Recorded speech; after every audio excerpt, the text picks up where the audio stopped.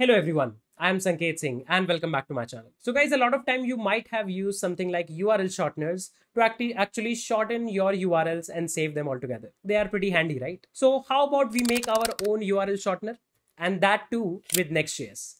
Yes. So in this particular video, I'm going to make a very simple URL shortener application that you can actually make with all the concepts that we learned about Next.js. This is the part of the Next.js series that we are having on the channel. And we already released 2 videos prior to this where we talked about a lot of concepts around Next.js. If you have not yet watched those, I would highly recommend you guys to watch them first and then come back and maybe make this project with me.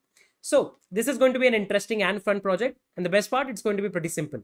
So even if you are a beginner in the world of, I would say, full stack development, this is going to be a fair and simple project for you. So without any further delay, let's just start and let's start coding our URL shortener application. So guys, before moving forward, there is a very important information that I would like to give you. So recently we wrapped our Elite 1.0 front-end development course, and now we have launched our Elite 2.0 advanced front-end development course. This is a bigger and a better front-end development course that you need. This course doesn't need any particular prerequisite, and we are going to take you from the very beginner level to the advanced level of front-end engineering. We have actually included projects like your own Replit clone, Wix website maker clone, right? Uber clone, and a lot of similar projects. You are going to make your own PubSub library based LLD driven projects, and we are going to make sure that you learn important front-end design patterns as well. I'm going to list down all the projects and all the important design patterns here. This is the only course that you need if you are aiming for SD1 or SD2 or SD3 kind of roles, because we are going to take everything to the very advanced level in front-end engineering. We are going to learn a lot of optimizations,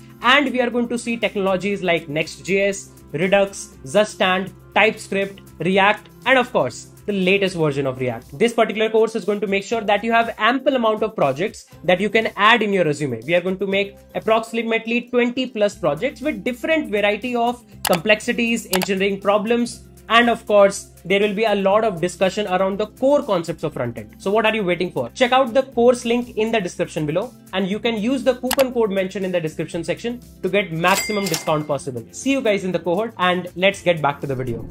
Now we have discussed a lot of things regarding, I would say, Next.js. Now I believe for the remaining concepts, let's try to build up something end-to-end from scratch. And while building those things, we'll be able to get some context around the new concepts that Next.js provides.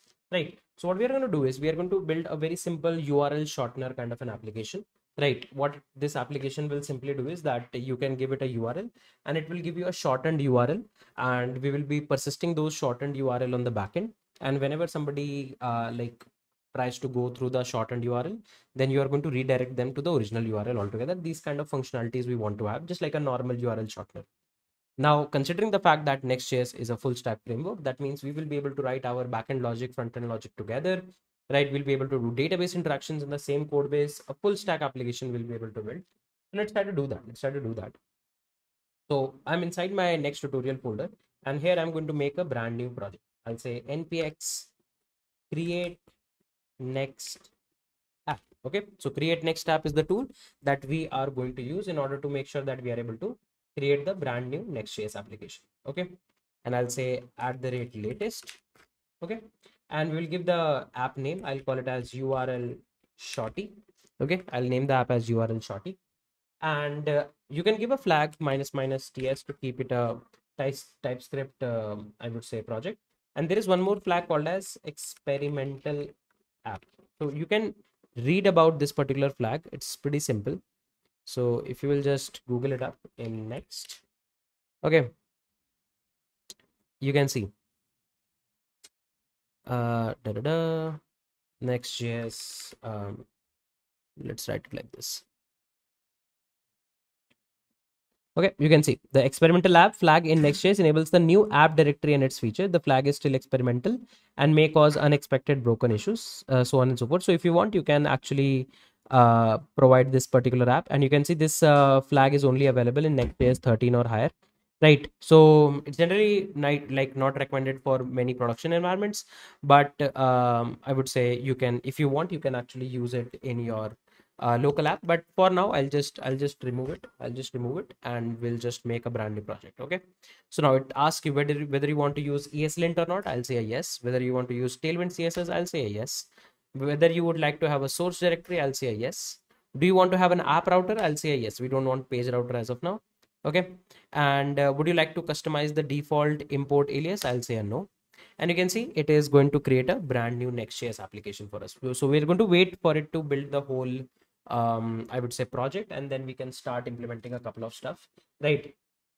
You can see tailwind and everything is coming up out of the box. So that's great. What we can do is we can integrate Daisy UI for some nice UI stuff. Okay, let's wait for it. Let's wait for it. Cool. So you can see this is up, and we can go to URL Shorty, and I'll open this in VS Code. Here we go. And I'll just say, for example, npm run dev. And you can see a brand new server must be up on localhost 3000. I'll say localhost 3000. Here we go. And you can see a brand new Next.js application is up and running with us. If I go to the source directory, I'll just remove all the irrelevant stuff as of now, right? Everything around layouts and everything. For example, if you go to this page.tsx, we don't need this much stuff. I'll just remove all of this, and I'll just say for now URL shorty. Okay, we don't need this images and everything, so I'll save it. And apart from that, this global CSS also we will remove. We will not remove the tailwind base CSS and components, so we'll just remove the remaining part of the CSS. That's okay. And if you come back to the app, you can see we have URL shorty coming up. Okay, pretty simple, pretty clean. Okay, and now you can see tailwind is already up and running inside our application. What I would like to do is I would like to install Daisy UI. So I'll say install Daisy UI. Okay, so Daisy UI will give us some nice UI components that we can later use. Apart from that, we are going to integrate MongoDB in our project, right? So for that, we will be using an ODM Mongoose. Okay, if you don't know about Mongoose, I can just tell you that in case you are from the front end world and you want to expose yourself to the full stack world, then start learning about databases and everything. When you will be learning about databases, you will realize that there is a concept of ORMs or ODMs. What is an ORM or an ODM? ORM or an ODM is something like an interface that sits between your application and your database, which provides you object-oriented ways to access your database. You don't have to like write raw DB queries. Instead, you can use some object-oriented classes and objects to interact with the database. That I can summarize as of now. So Mongoose is there for us for that. And there is one more, I would say, package that we can use called as short ID. This will help us to create a shortened URL for our original URL. Very simple altogether. Okay. And because it's a TypeScript project, I'll say npm install @types / mongoose. So we need to install the types for mongoose. And here we go. So most of the, I would say, you can say the libraries are up and running. Okay. Now what we'll do is I'll just say, let's just do one thing. Now you can see there is a tailwind config.ts, right? Inside the plugins for tailwind config, I'll make one small change. I will say require Daisy UI, save it. And if now I do npm run dev, right? And if I refresh, here we go. You can see Daisy UI is up and running. That's why we are able to see kind of like this dark theme coming up all together. So you can see our project is like in a good shape to get, so that we can get started with the logics up ahead. Okay.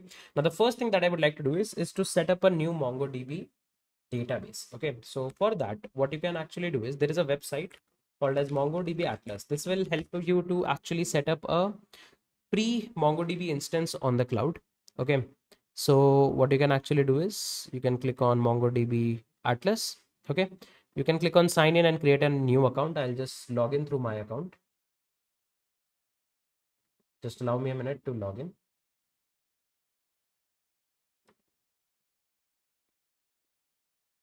Let's wait. It's still logging in, and you can see we are through. And here we go. Okay. Now here, what I'm going to do is, if you, this is the first time sign up, it will ask you for a new project. This is not my first time sign up. So I'll click here and I'll click on new project. Okay. I'll name this project as, let's say, URL Shorty. Okay. And I'll click on next. and I'll click on create project. Okay. So you can say that we are hosting a brand new database on the cloud so that we can actually later use it inside our application. Okay. Now you can see it has created a new project for us. Now what you need to do is you need to prepare a server instance that we call as a cluster in MongoDB Atlas that can actually host your database. You can click on create. And what MongoDB Atlas do is internally it can use AWS, GCP, Azure, whatever you want, and you can choose a free instance which will help you for the learning purpose. If you want, you can pay the relatively more powerful and a faster instance, but then you have to pay for it. I'll choose the free one. Okay, and then I'll choose AWS. I'll choose Mumbai, Asia Pacific South, and I'll click on create deployment.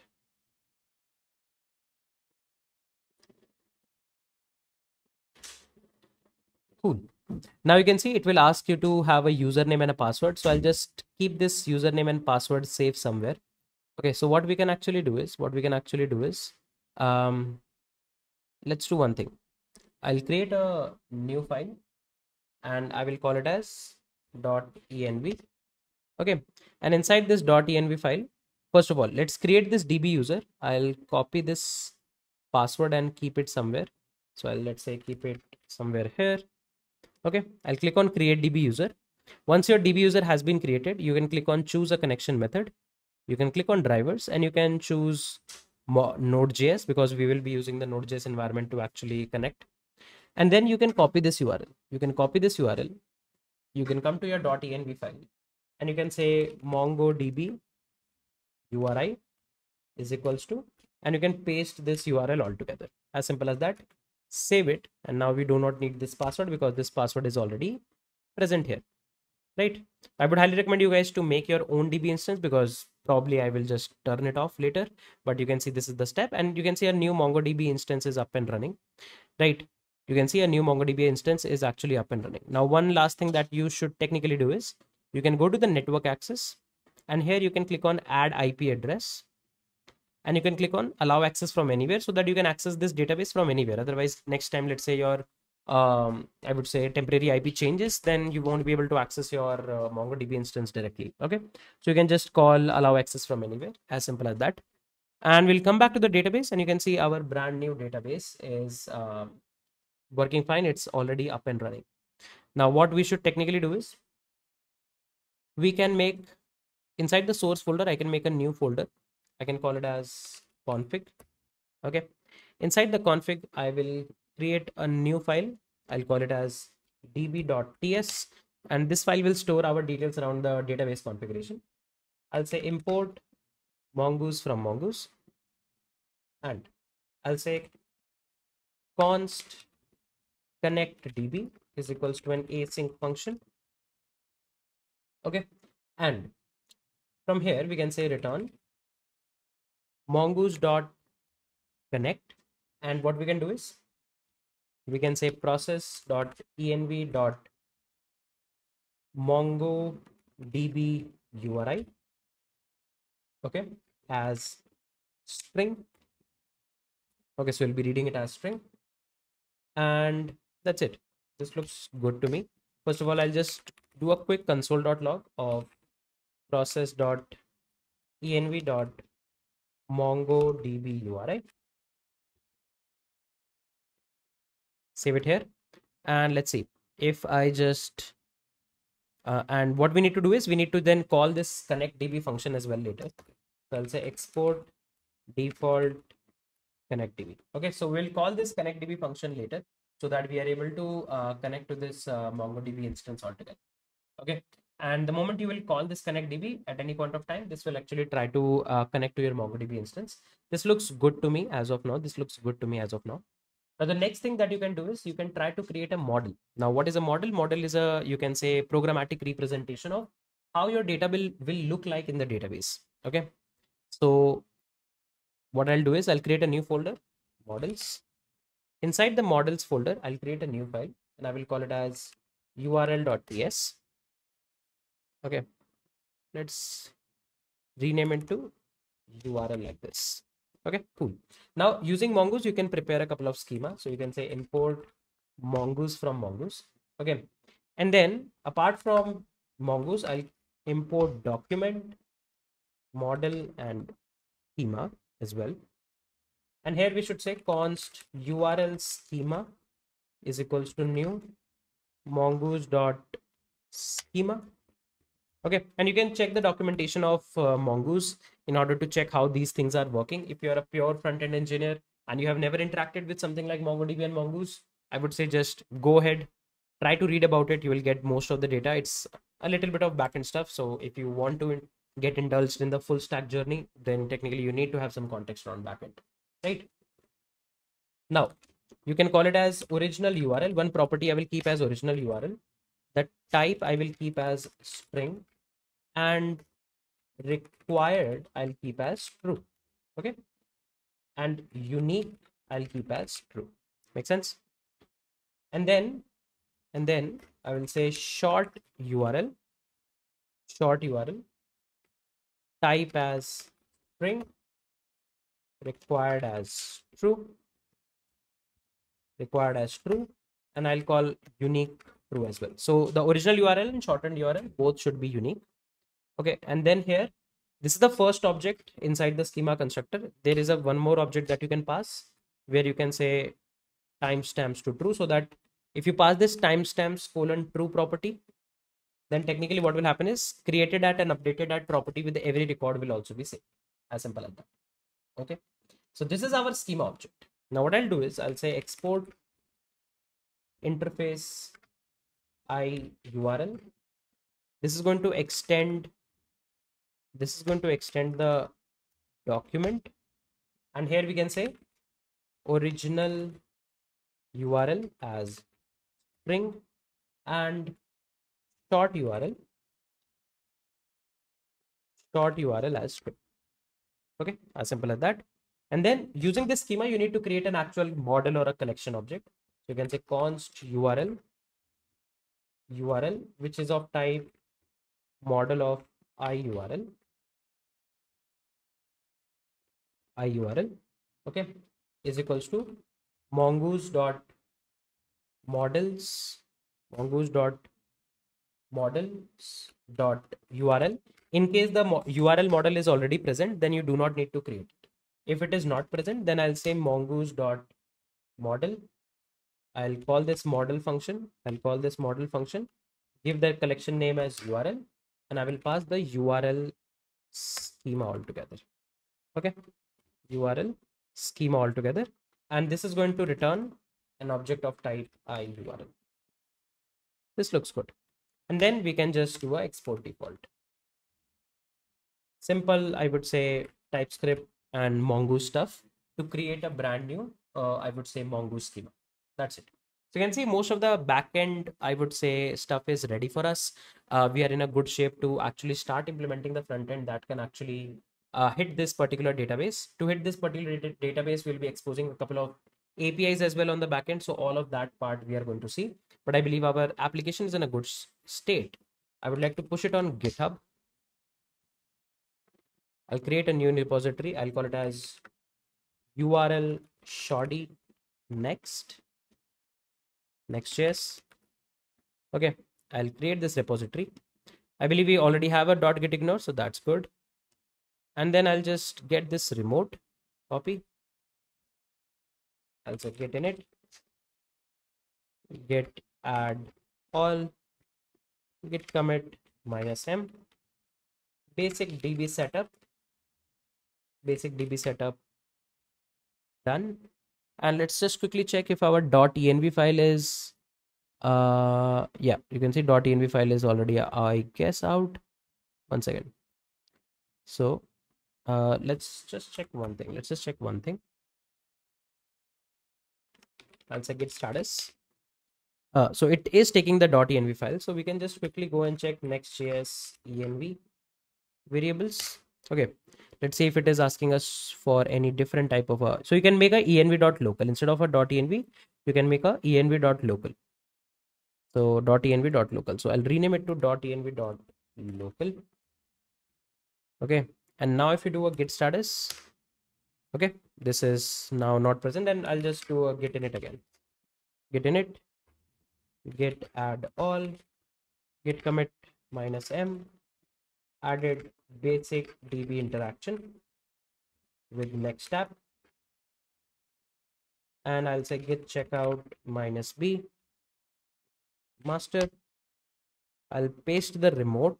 One second, let's bring back the remote link. Pretty standard version control stuff. And I'll say git push origin master. There we go. And if you come back here and if you refresh, you can see our next project is uploaded. You can go to this particular URL and try to get access to this particular project. And now we are going to start implementing a couple of APIs and implement the UI stuff as well, so that this URL shortener starts working for us. So till now, most of the discussion that we have done inside Next.js has been revolving around the UI layer or the front end aspect of it. Okay. Now, let's say you want to have a situation where you want to prepare a couple of APIs. Considering the fact that Next.js is a full stack framework, then you should be able to create some APIs and then consume these APIs outside of Next.js as well, right? Like this kind of functionality should be there with you, right? And so that's a very simple process that exists with Next.js. All you have to do is come to your app folder. Inside your app folder, you can create a new folder, API. Now, this API folder is a special folder. Why? Because inside this API folder, if let's say you create, let's say, a new folder, for example, let's say to-dos.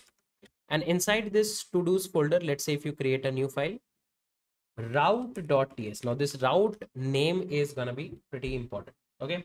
Now, inside this route.ts, you can specifically mention your get, post, put, patch, different kind of request. And the URL, or I would say the routes for this particular API that you are going to write is going to be /API/to-dos. So based on the folder name, just like how it was taking the component route, whenever you write a component, then you want to define the page for it. It used to take the names from the folder, similar kind of folder naming it will take here. For example, if you want to have a /API/user/to-dos kind of an API, so you can make an API folder. In that API folder, you can make a users folder. Inside that users folder, you can make a to-dos folder altogether. Okay, so let me just quickly write a very small API in front of you to show you actually how things actually work.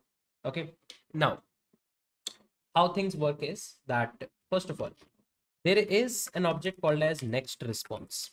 Okay, from next/server you can actually import it. This next response object help you to actually give back the response of the API. And then all you have to do is you have to individually do a export of each function, right? You can do kind of like a named export, right? And you can say export async function, and you have to individually export functions like get. Okay, just like this, you will be exporting a get function. Now when you export a get function, what happens is that your URL is going to be /API/to-dos, and if somebody makes a get request on this /API/to-dos, this particular method is going to be invoked. Okay, if let's say you make a method like post, if you make a method like post, so if you make /API/to-dos on a post request, then this particular method is going to be invoked. Okay, so this is how things actually work. For example, let me actually show you. So let's say here I'll say return next response.json, and inside the JSON I'll say to-dos as to-do 1, right? And let's add one more, to-do 2. Okay, let's add it as a string, to-do 2. Okay, again, what is API and everything? If you don't know, if you're a complete full front-end engineer, I would say explore the backend aspect. Just then only you'll be able to get all of these things. Okay, so this is something that you can actually do, and then you can configure more things as well. For example, you can say dot for example, you can see .json is there, right? And then .error is there. All of these different kind of methods are available. You can actually take a look at next response, and you can see what all methods you have. .json inside this actually takes kind of like a body which converts to a JSON body. You can have a redirect, you can have a write, you can have a next. All of these things you can actually have. Okay, but first of all, let's go step by step. I'll comment it out and let's turn up our servers. Okay, let's turn up our servers. So let me open the terminal here, and I will say npm run dev. Okay, so you can see the server is up. The server is up. Let's wait for it.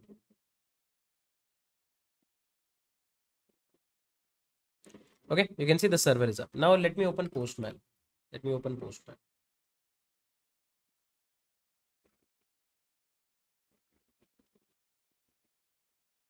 Okay, cool. Now let's say what I'll do is I'll say new blank collection of next URL shorty, next URL shorty. Okay, and inside this I'll add a request, add request. Let's say I'll make a get request to http:// localhost 3000 slash API slash to do's. If you make this request, send it. And can you see we are able to hit the API and we are able to fetch to do's here. How cool is that? If let's say, if instead of this, you may have a post request as well. Okay. If you have, let's say, a post request as well. And let's say inside this post request, what you want to do is you just want to, let's say, return next response.json. Okay. Next response.json. And let's say you are going to say a to do with, let's say, string to do 3, right? Something like this. Save it. And now let's say if you make a post request on the same route, you can say this is something that you're going to do.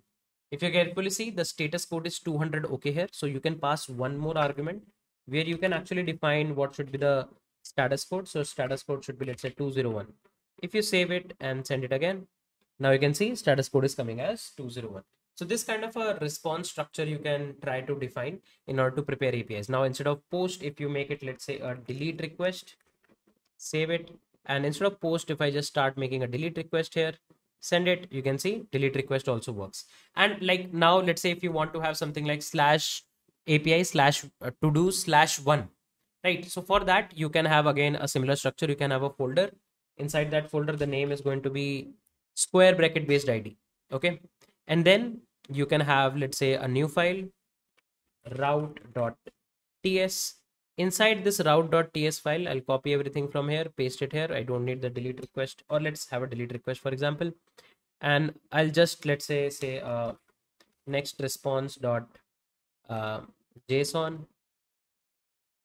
And I'll say response is true, something like this. And in the get request, for example, let's say I will just return to do as to do 1. Okay. To do as to do 1. Cool. So let's say this is the kind of, I would say, scenario. Now, in this case, for example, if you make a request, so let me actually show you to do 1. So if you make a get request to slash to do's slash 123 and send it. Now, can you see we are getting to do 1? So that means this particular route is being hit. Now you might be thinking that, okay, how can we access this particular ID as well? This is the URL params ID. How can we access this particular ID here? So this, all of these methods actually access a couple of things. The first parameter that they access is the request object. The type of this request object is the normal, I would say, request, right? So this request object detail you will find in the MDN articles also. So this is like the request object available in the browser directly, right? And then the second parameter is an object. Okay. You can say custom object. Okay. And let me actually show you this with the documentation first. Okay. Let me open the documentations in front. Okay. So you can say URL params Next.js. Next.js. Okay. URL params. Okay. And in APIs. Okay. So let me actually show you. Or let's do one thing. We can say params Next.js API. Next.js API. You can see API routes. We are getting the documentation for API routes, right?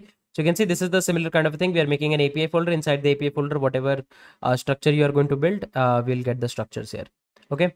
And you can see a good thing to know, API routes do not specify CORS headers, meaning they are same origin only by default. You can customize this behavior by taking help of some CORS request helpers altogether. Okay. Now, for example, if you want to see what are the parameters coming up here, so the parameters are this. First is the request object altogether. right? You can see this is the request object altogether. But although this documentation actually shows you the older way of making APIs, if you want to see the newer ways of making the APIs, you have to actually come to the API router stuff. Okay, inside this API router, you can actually find for like the API documentation. So I'll say API. Okay, route, API route, or let's see, or let's say post route. Let's see. Okay, and coming up here, you can see this kind of behavior. This kind of behavior you can actually prepare. Okay, route handler. So you can make a async function get. This will be a get request that we will actually go through. So if you will make a request to slash API slash items, this is the kind of scenario you will actually see. And as I mentioned, the first argument is the request parameter. So inside this request parameter, you have the remaining details, request.url, all of these things. So from here, you can actually get this ID property coming up as well, right? These kind of things you can actually do. You can go through this whole documentation altogether to get all of these details as such. Okay, and apart from that, let's say if you want to have some dynamic segments, for example, the URL params. So the second parameter you can actually fetch as the params like this here. This is how you can fetch the second parameter like this slug you want to fetch. This is how you can actually fetch it. Okay, so let me actually show you. So in case instead of slug, we have this ID and I want to fetch this ID. What I'll do is I'll say this object and I'll destructure this object as, let's say, params. And what should be the type of the params? The type of the params is going to be an object which will be having an ID with the type string. Okay, that's how you can actually fetch the corresponding ID. That's how you can fetch the corresponding ID. And then what you can do is you can say const ID is equals to params, and I'll say to do one plus ID. Save it, and if I make this request, can you see we are getting to do 1, 1, 2, 3, right? So that's how you can make a get request to a particular URL. And like now, if you make a delete request as well, if let's say you make a delete request as well, like now here, delete request, this delete request is also going to come up here, right? So now you can see how things are actually working all together. If let's say instead of delete request, let's say I want to make it a post request. Okay, and let's say you want to hit a post request here, post, save it and send it. You can see now we are hitting a post request. Let's say now we want to send a body. So let's say inside this JSON, I'll say data as 2. Okay, and let's say you want to access the body. How do you access the body? So you can just get access to the request object, and I'll say console.log request.json. Okay, request.json, and this is technically a await call. Okay, and let's just quickly check request. Okay, save it, and now if you hit this, can you see we are getting data too? So that's how you can actually I would say access your request body altogether, right? So you can see URL params request body can be very easily accessed, right? These parameters is just something like how Next.js defines things for you to be done. If at any point of time you have done things like preparing APIs with Express.js, Express.js has a similar format, at least in terms of the request, but there you have the express request object, and the second parameter is the express response object. Here you have the first parameter is the request object. This request object, you can find the details in MDN as well, request MDN. You can see this is the interface object using the request constructor, right? This request interface of the fetch API represents a resource request. So this is part of your fetch API altogether. This is part of your fetch API altogether, right? Now, apart from this, let's say there is a couple of, instead of a post request, let's say this is there, but there is some query params as well. Something like title is equals to hello. Okay, this query params is there. How can I access the query params? If you want to access the query params, what you can do is you can say const search params is equals to new URL. I'll create a new URL object using request.url. Okay, and then I'll say console.log search params.get. So you need to manually fetch these parameters, title, save it, and I'll copy paste, paste, save it. And now if you send it, now can you see we are able to get the title property as hello. If I change it to hello, let's say 1 and send it, you can see hello 1 is being fetched. So this is how you can actually access the URL, sorry, I would say query params altogether, the params that you have after the question box. So this is how you can prepare a very simple API altogether. This is how you can do the routings, and you can have a pretty nested structure altogether coming up. And the folder structure is going to tell how exactly the API is going to look like, right? So this is just for your reference. I do not want a to-dos API, to be very honest. I'll just delete this whole folder end to end. Inside the API, what I want is I'll create a new folder, right? And the name of this folder I can keep as shorten, okay? Where we are going to actually keep the shortened APIs for my, I would say all the shortened URL. This API is going to contain all the shortened URLs altogether, right? So we need to maybe write a post request on /API/shorten so that we can actually shorten a couple of requests altogether. Then we can actually make a get request to get a particular shortened URL. Then I can write maybe a post request to actually fetch, let's say, to create these shortened URLs. And then let's say I can write a get request to fetch all the shortened URLs. All of these APIs we are going to write. So let's just quickly deep dive in and start writing our URL shortener APIs. So now inside the shorten folder, what I'm going to do is I'll make a new file route.ts. As simple as that. Okay. Let me one second. Let me create this file here. New file route.ts. Okay. Now, as of now, the most important route that we can have is to create the corresponding, I would say, shortened URLs. Okay. So let's write one for them. Let's write a logic one for them. So I'll say export async function post. Okay. So I'm going to export a post function. I'll say request is going to be the request object from here. Okay. Now what we are going to do is inside the request body, we are going to fetch the original URL. So I'll say const original URL is equals to await request.json. So to fetch this request.json, you need to technically await here. Okay. And then what we are going to do is we are going to call a method that can actually shorten the URL for us. Okay.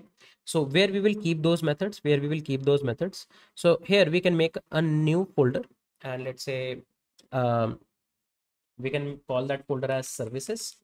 Okay, we can call that folder as services, and I'll make a new file and I will call it as URL shortener service.ts.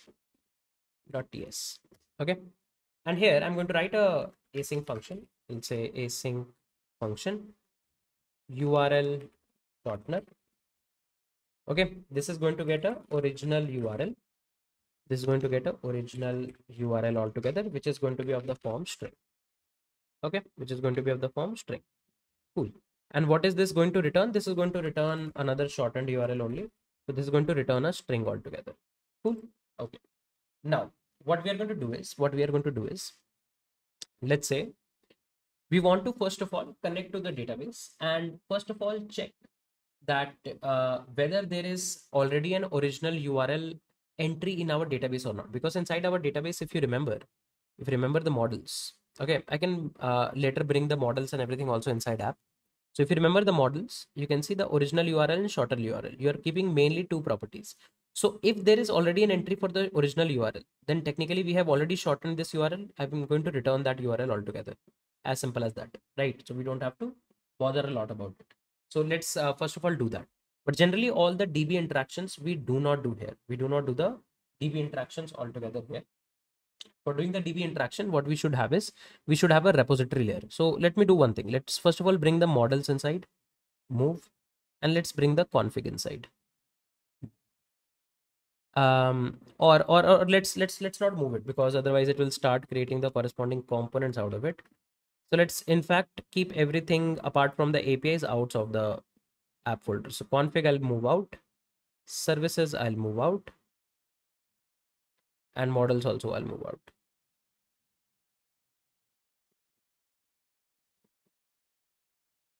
Move. Okay, let's keep it like this. So this is the services. This is the services folder, URL shortener service. Now, similar to this, I'll make a new folder, repositories. Okay. Inside the repositories, let's say I'll create a new file, URL repository.ts. Okay, cool.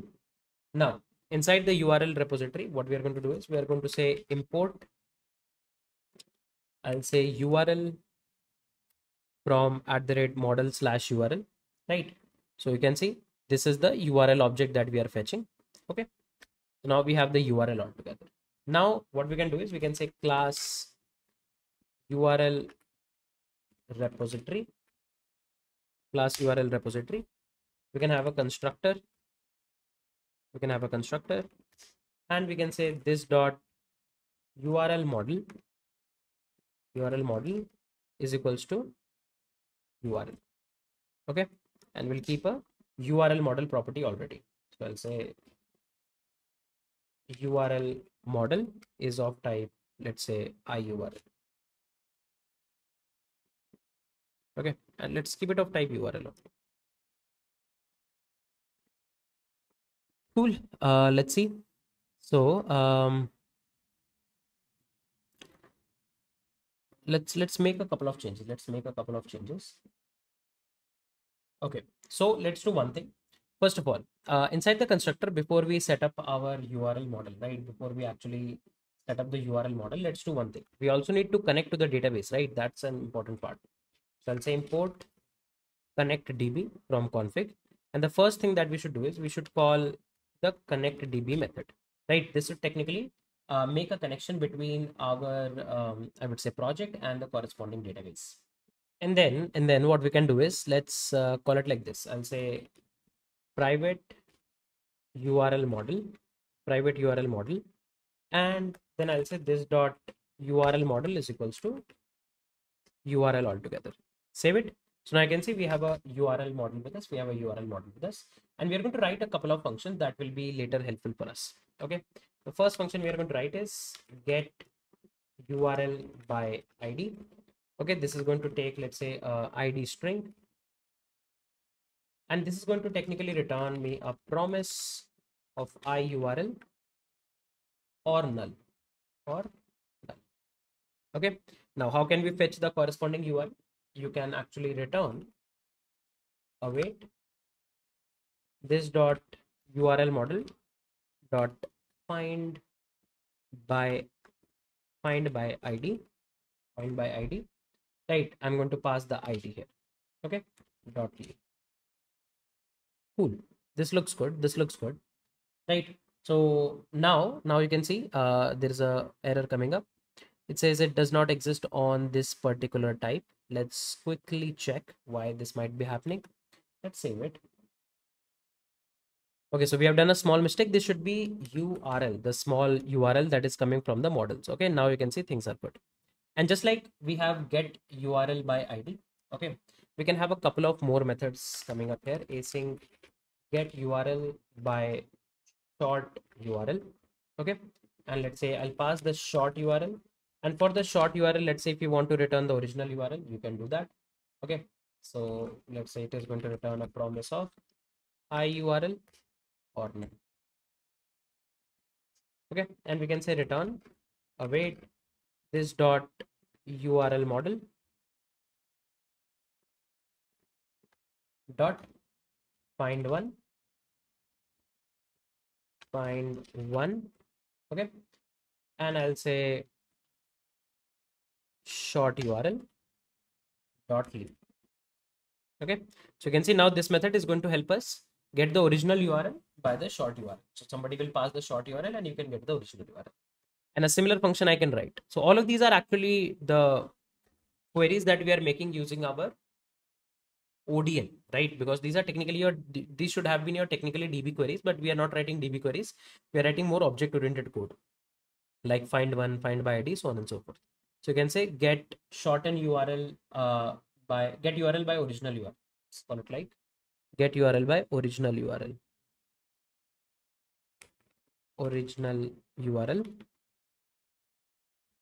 Okay, and here I'll pass, let's say, original URL. Okay, I'll just quickly check the model if things are complying with the model. Yep, original URL. Okay, and this original URL we are going to pass here. Now we are able to get the URL from the shortened URL or original URL, both ways, all good. We can have one more function, get all URLs. Okay, and this should be a promise of I URL or null. Okay, and then we can just say return this dot URL model dot find. Okay, looks good. Get all URLs is coming up. Now we need to have create URL, update URL, and delete URL. So delete URL is going to be very much similar to this. Copy and paste. Delete URL. Okay, it will take an ID, and we can say dot find by ID and delete. Find by ID and delete. And one more method I can write, async create URL. Async create URL. Okay, this create URL is going to take original URL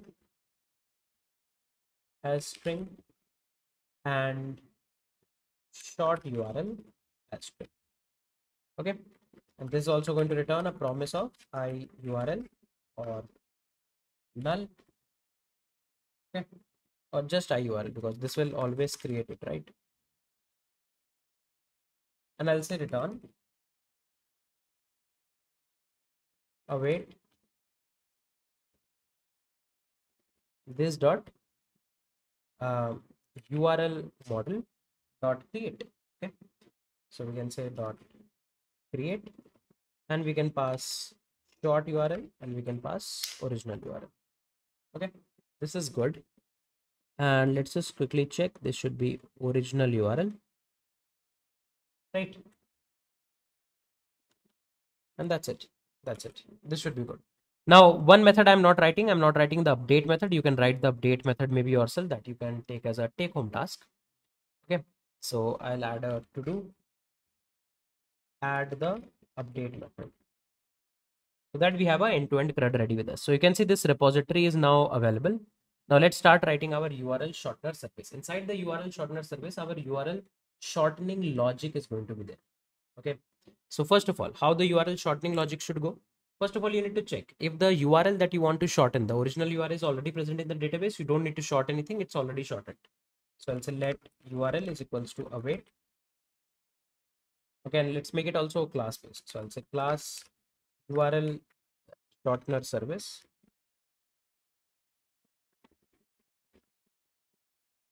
Okay, and I'll say constructor, and you can say this dot URL repository is equals to, and new URL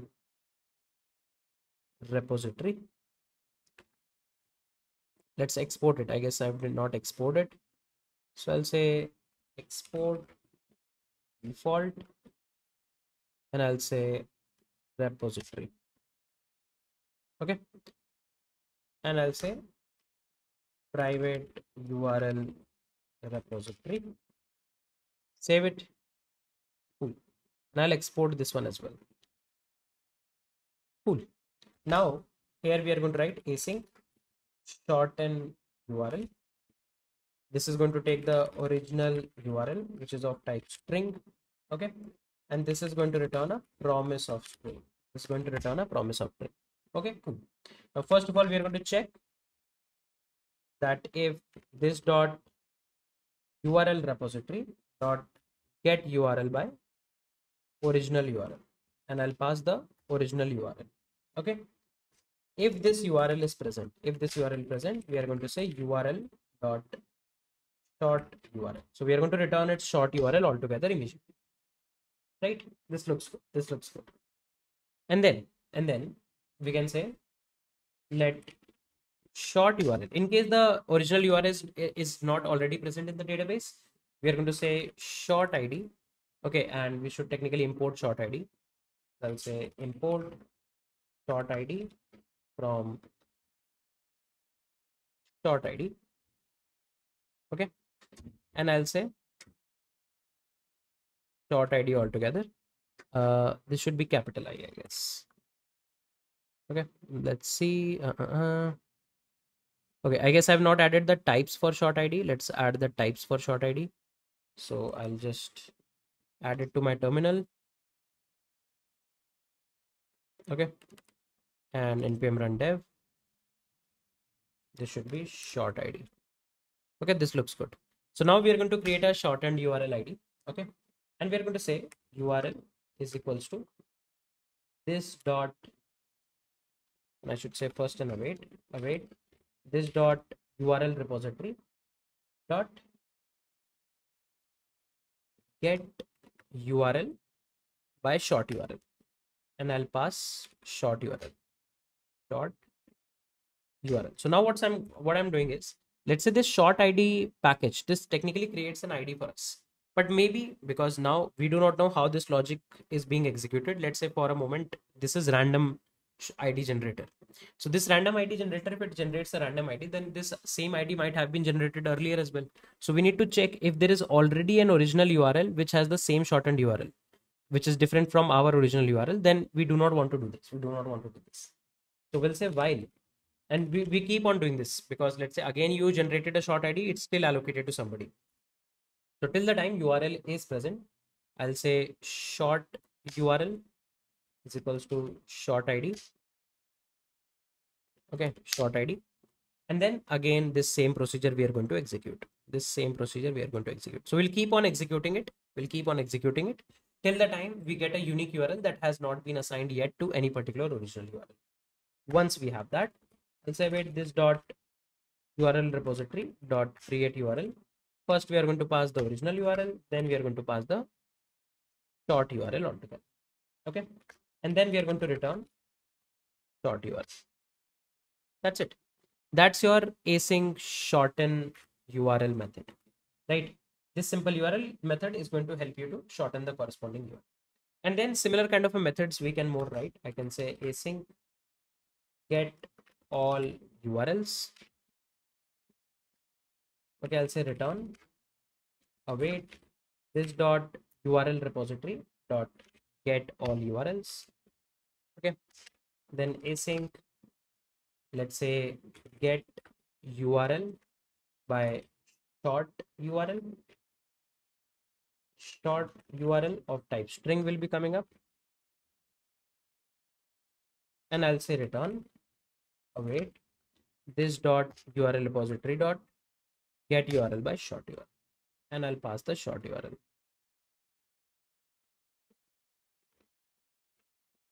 Short URL. Okay, so similar kind of more methods you can write. I'm leaving that to you for now. So I'm leaving that to you for now as to do that. Write more service methods coming up here.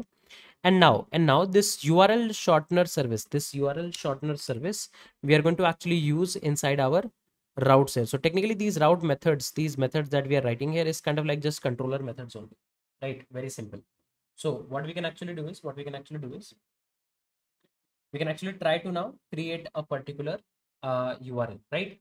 So inside my request.body, which we are accessing as request.json, we are accessing it as request.json. From that, we are getting the original URL. Okay. Now, once we have the original URL, we can create the shortened URL very easily, right? So let's try to do that. So we'll say, let's say const shortener service is equals to new URL shortener service. Okay, so this is the corresponding shortener service that we have. Okay, and then we can say const short URL is equals to await shortener service dot shorten URL, and I'll pass the original URL, and then we can say return next response dot JSON short URL. As simple as that. This post request now should work. This post request should now work. You can see everything is up and running. I'll just still restart once.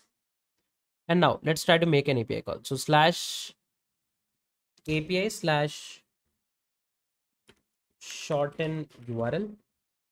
Okay, or just shorten. It's just shorten. It's a post request. post request. You can see it's a post request, and in the request body you should give an original URL.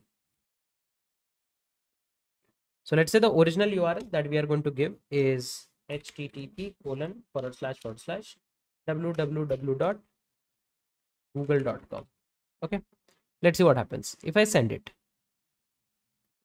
You can see it's returning me a shortened URL like this. So technically, whatever is the route after google.com, it should have just shortened that part. But for now, like our logic is making sense that this is our original URL and this is the shortened URL, right? So technically, you will be having something like bit.ly/something, which will redirect you to www.google.com, something like this. But you can see this shortened URL is actually making sense. We are able to get the input and give the input and get the corresponding output. And the status code should be 201. So I'll say status is 201. Save it.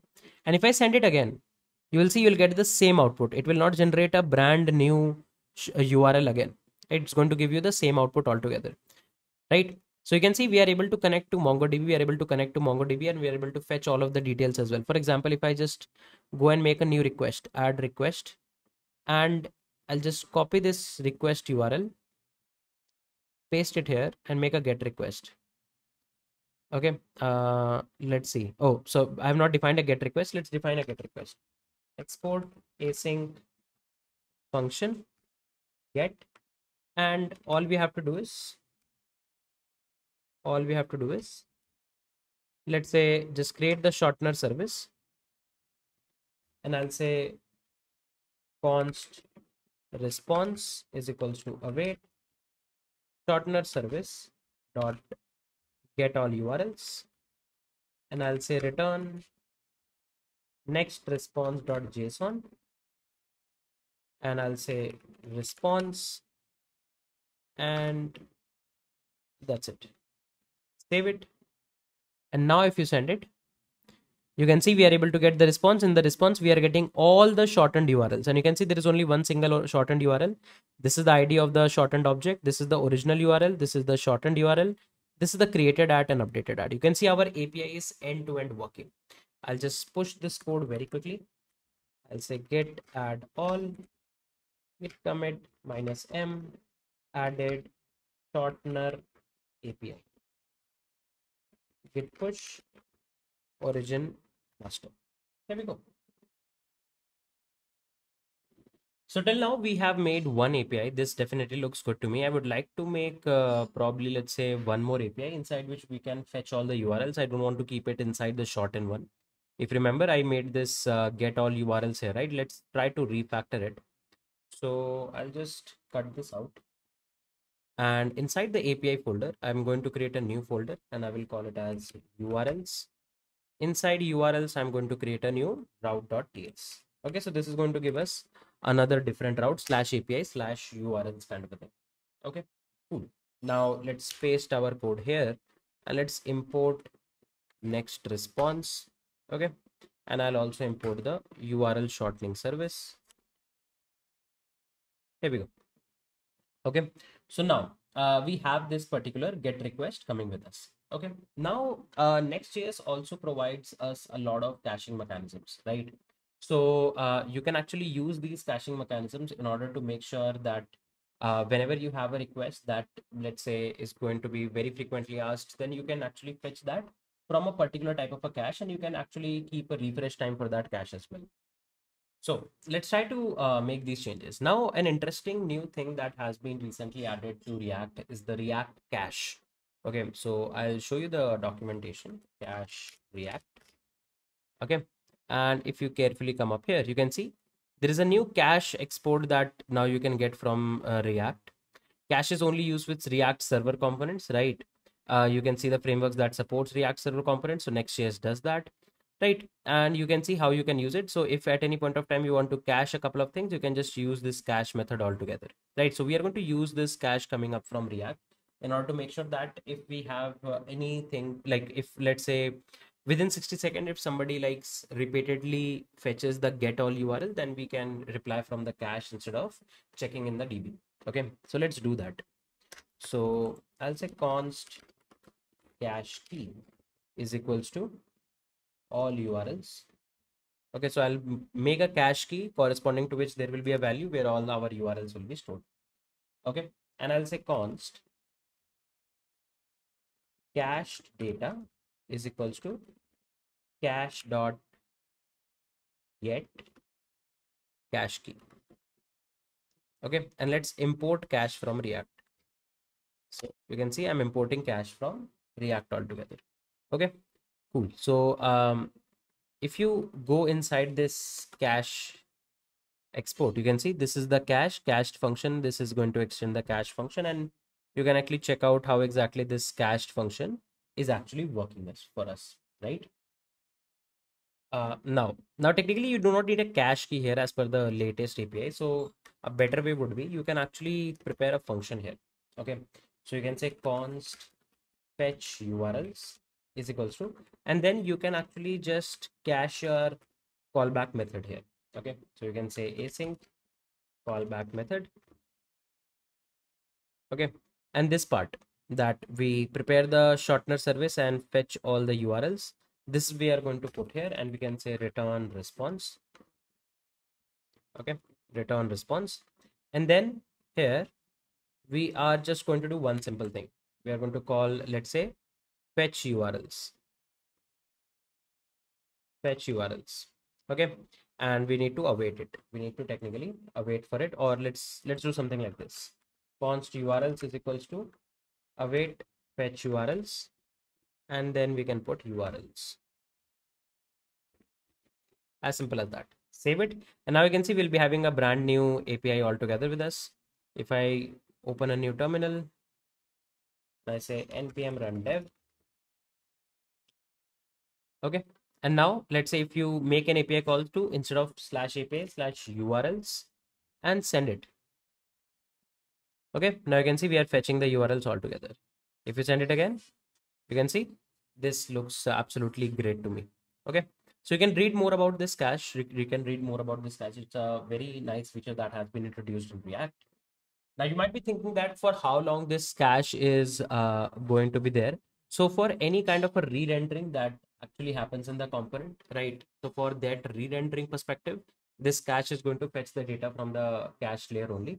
But at any point of time, let's say you absolutely refresh or reinitiate your request. For example, let's say I'm going to make an API call from Postman. So in Postman, this cache has no use because it's a React cache, right? It's a front end thing.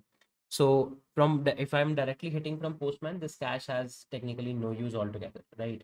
That is something that you have to keep in mind. So if you want to introduce more different caches on the backend layer, then maybe you can use something like Redis, or you can use something like Node cache to improve the performance altogether, right? And this is how you can actually refactor your API, and very easily you can see we have actually written one more API inside our Next.js app. Okay, so now you can see we have a couple of APIs available with us. Now it's right time to actually try to create the UIs for these, for like trying to access these kind of APIs. Okay, so let's do one thing. Now let's come out of the API folder. Let's come out of the API folder.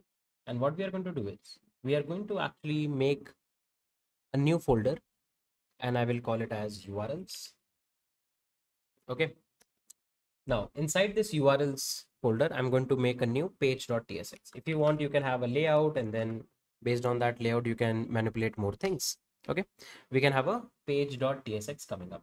Cool. Now inside this page.tsx, what we are going to do is we are going to actually make an API call and fetch all of the details from our API. Okay, let's try to do that. Let's try to do that. So we are going to keep it as a server component. Why? Because we do not have much of the client interactions here, because mostly it will be just having the list of the original URL and the shortened URLs altogether. Okay, so what I'm going to do is I'll say import, let's say, URL service. Okay, and or technically let's do one thing. Let's first of all prepare the component altogether.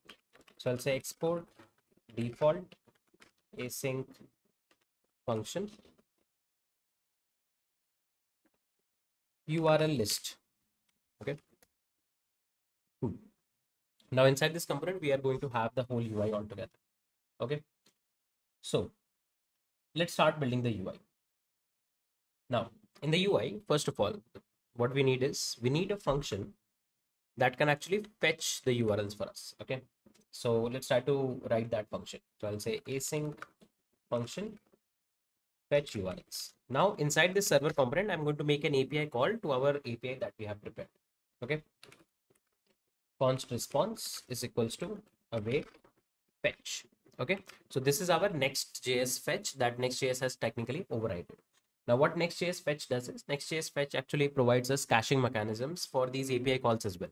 Now we did one caching mechanism on the component level. Now here also, when this particular URL list is going to make an API call, you can even cache that API call as well. So on multiple level, as I mentioned, you can put caches all together. Okay, cool. And then what you can do is, let's put the URL. So the URL is going to be process.env. So there is a environment variable next public base URL. Okay, this will help us to get the base URL of our application, because it's kind of like on the same origin, right? On the, let's say, localhost 3000 is our UI as well, and on the server side also, like if you want to make an API call on the server side, that's also localhost 3000. So we need to just fetch the base URL for us, and I'll say slash API slash URLs. Okay, and then what you can do is you can pass one more object in which you can pass a property cache and mention it as force cache. So if you mention it as force cache, what Next.js is going to do? Next.js is going to cache this request altogether. Okay, and if now this response object has a .ok property, right? If this is not okay, right, that means something went wrong, right? So what we are going to do is we are going to throw an exception, maybe. So I'll say throw new error, failed to fetch URLs. Okay, otherwise we are going to say return response.json. Okay, return response.json. This looks good, right? And you can read more about the next fetch. Okay, Next.js fetch, and you can read more about this. Okay, you can see it's a fetch API that they have kind of like overridden altogether, right? You can see how you can actually cache the data, so on and so forth. Here you can see force cache that can actually help. This is kind of like the default and can be omitted as well. If you want, you don't want any cache altogether, then you can remove the cache. I was explicitly mentioned force cache here so that you can get an understanding that this is going to cache the request altogether. Save it, and you can see this is a function now available to us, right? Cool. Now what we are going to do is we'll say let URLs. Okay, and I'll put a try catch. I'll say URLs is equals to await fetch URLs. Okay, if there is any exception, if there is any exception coming up, then we are going to return a different UI component. Okay, otherwise we are going to return a different UI component. So let's see. So I'll put a div. Okay, and let's give this div some classes. Okay, because we have tailwind. So I'll say minimum height is going to be the screen height. We'll say display flex, align items center, justify center, and background is gray 100. Okay, and inside this div, there is going to be one more div. Which is going to have the class as padding 10 units, background white, rounded large, shadow 2xl. Okay, all of these are tailwind classes. Max width 4xl, and width full. Okay, this is good. Cool. And now we can have an h1 which says error, and this h1 can get some classes. Okay, I'll say text 3xl will increase the size of the text, font bold. Okay, and margin bottom 6 units, text center, and text gray 700. Okay, and apart from this h1, we are going to have a p tag as well, saying failed to load URLs. failed to load URLs. Okay, and we can say class name text center and text red 500. Okay, cool. This looks good. And in case there is no error at all, so we'll come out of the try catch and we'll return our actual UI. We'll return the actual UI altogether. Okay, so let's start building the main UI for the list of UI. Okay, so I'll again say minimum height is, let's say, screen height, display flex direction column, align items center, and justify content center, right? And apart from that, we can put, let's say, background grays, BG gray 100. This looks good. Okay. Now we can have one more div inside. And this div can have a class padding 10 units, BG white, rounded, large, shadow 2XL. Okay. Max width 4XL and width full. Okay. Cool. This is one more div coming up. And now inside this particular div, I'll be having an H1 saying all short URLs, right?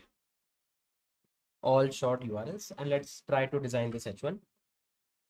So I'll put a class name and I'll say text 3XL, font bold, and we can say margin bottom 6 units, text center, and text gray 700.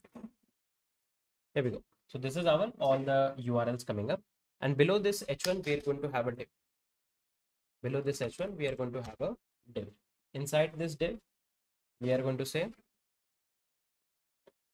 class name overflow x auto, right? And inside that, we are going to make a table. Inside this div, we are going to make a table. Simple UI. You can structure the UI however you want. Doesn't matter much. Okay.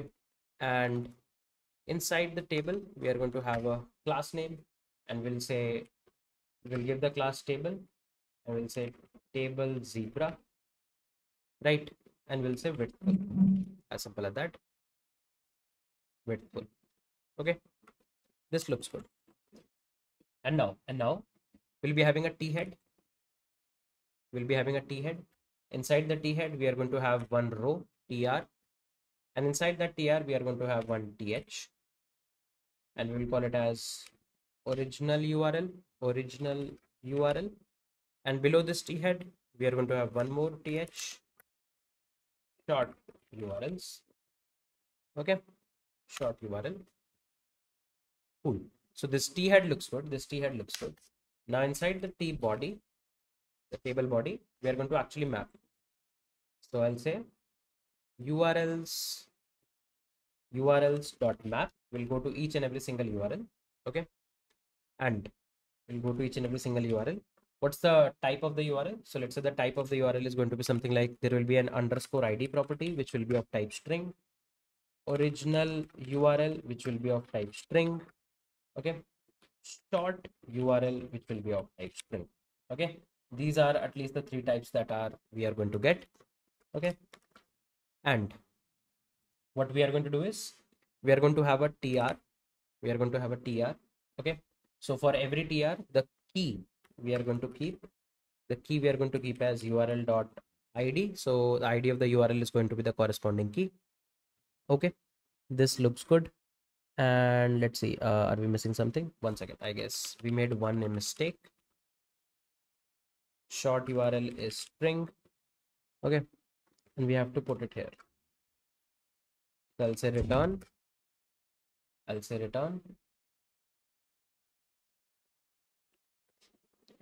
tr. Okay, this is going to have key as URL dot underscore id.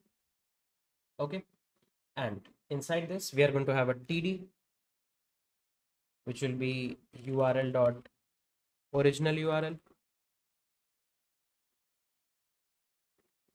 Let's close this curly brace. One more TD we can keep, and here we can keep an anchor tag, right? And inside the anchor tag, let's say we'll put something like this here. So we will say dollar process.env dot next public base URL slash dollar URL dot URL. Okay, and let's give this anchor tag a couple of classes and everything here and there. Okay, so I'll say an href. Inside the href, let's put it like this. So first of all, href is going to be dollar URL dot, sorry, I would say slash dollar URL dot URL. Okay, I'll put a target is equals to underscore blank so that it always opens in a new tab. Okay, then I'll say class name as link primary. Okay, this looks good. This looks good. If I save it, and let's see if the server is up. Yep, the server is up. Now let's do one thing. I'll say localhost 3000 slash URLs, right? That's the route, right? Localhost 3000 slash URLs. And if I press enter, okay, you can see there is an error page now coming up, failed to load URLs. Let's see what actually happened, why it's not able to load our URLs. Let's see, then refresh. Okay, you can see this actually made the URLs API call, and localhost, sorry, this is the page call, not the API call. This is the page call. And let's see if any exception came up. Let's see what exception came up. Let's say console.log URL. Now this is a server side driven component, right? So our error logs are going to come up here, and you can see this is the issue. This is the issue. It says input undefined API URLs. Let's see. Okay, so this environment variable, it's not able to fetch. I guess I forgot to set up the environment variable. Okay, so you can read about this. You can actually read about this. Okay, and you can come up here. How can you customize environment variables in Next.js? Okay, so you can see these kind of environment variables we were already modifying, right? So apart from that, you can have these kind of environment variables coming up as well. Okay, and you can see if you prefix the variable name with next underscore public underscore, then that turns them to public environment variables. Okay, so we need to set this environment variable, copy, and I will come here, and for now I'll say localhost 3000, save it, and let's see. Okay, so there is one more error coming up. Let's restart the server once.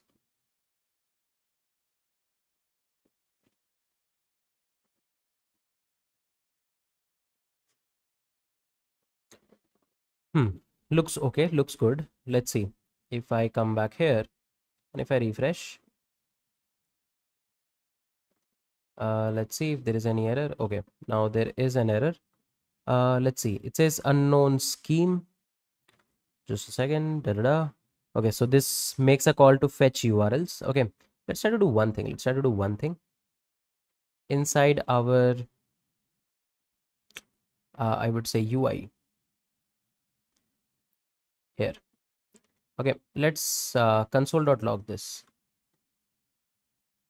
Okay, console.log this one, save it.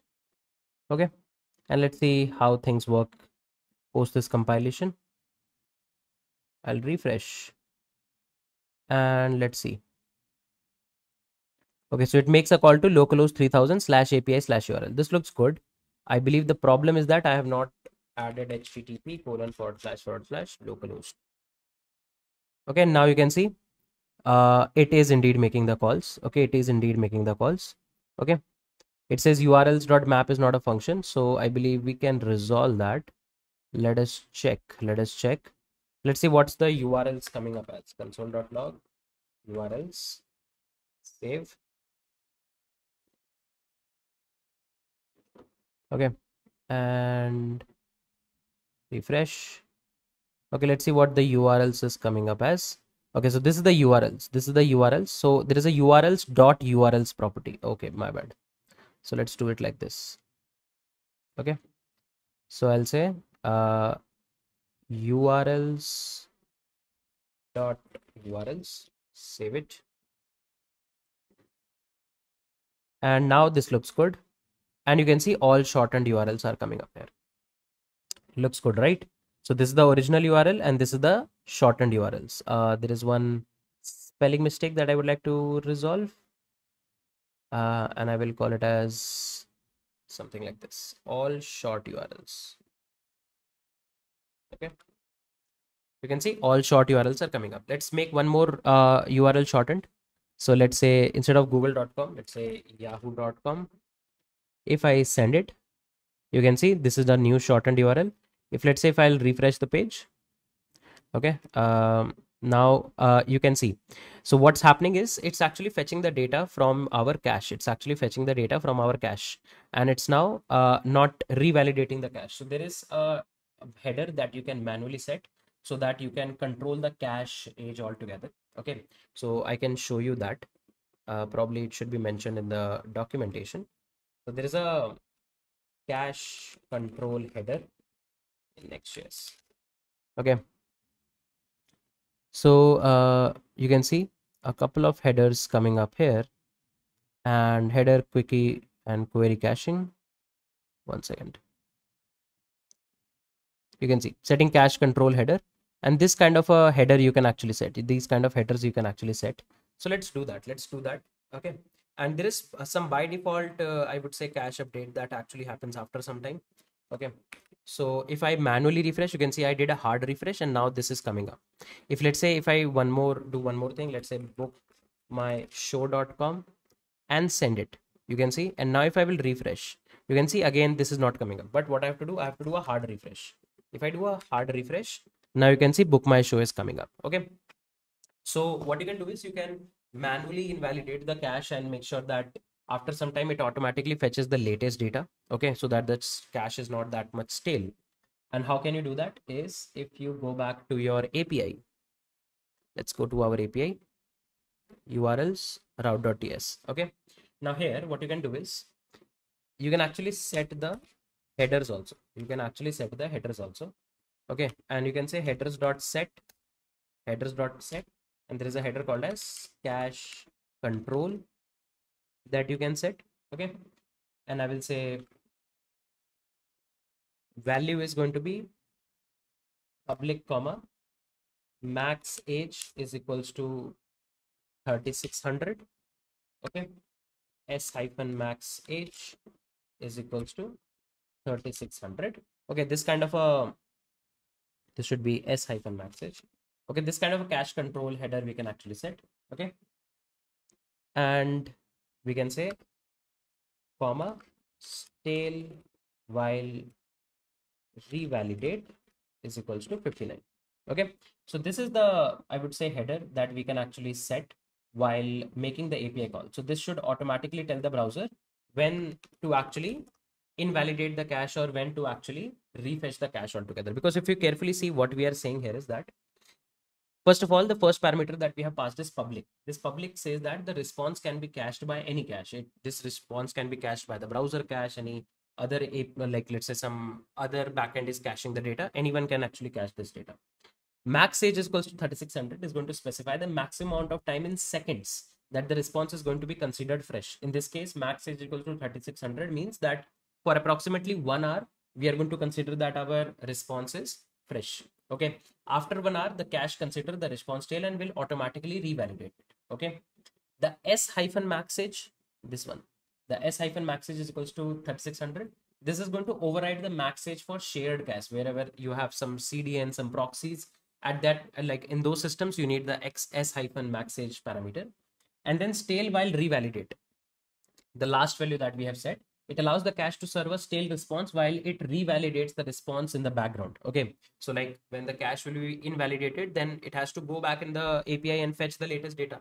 So while fetching the data, you need to show something, right? So it actually helps to show the stale response while it is fetching the data, right? So it means that the cache can serve the stale response for up to 59 seconds while it fetches a fresh version of the server.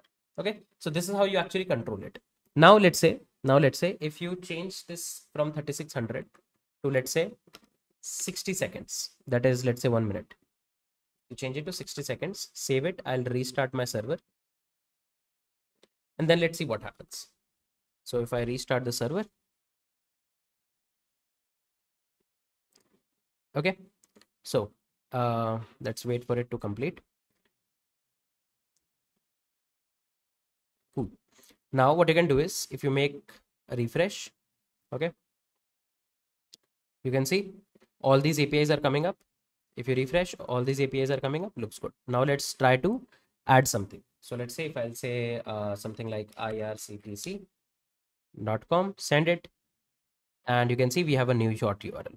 If you refresh, you can see there is nothing coming up. I'm not going to do a hard refresh. Let's see approximately after 60 seconds what happens. Okay, I will not do a hard refresh. I'll just constantly monitor the cache. Okay. And you can see all of these caching mechanisms are by default coming out of the box from Next.js. You can play around with this and get a lot of idea around it. Okay, so let's refresh and let's wait for approximately 60 seconds. Okay.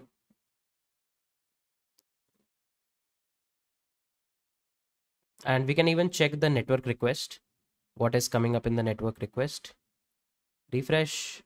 Okay, this time it says failed to load the URLs. 1 second. It's saying failed to load the URLs. Let us see why. Let's see what's the issue. Okay, so there is some issue coming up. Da da da.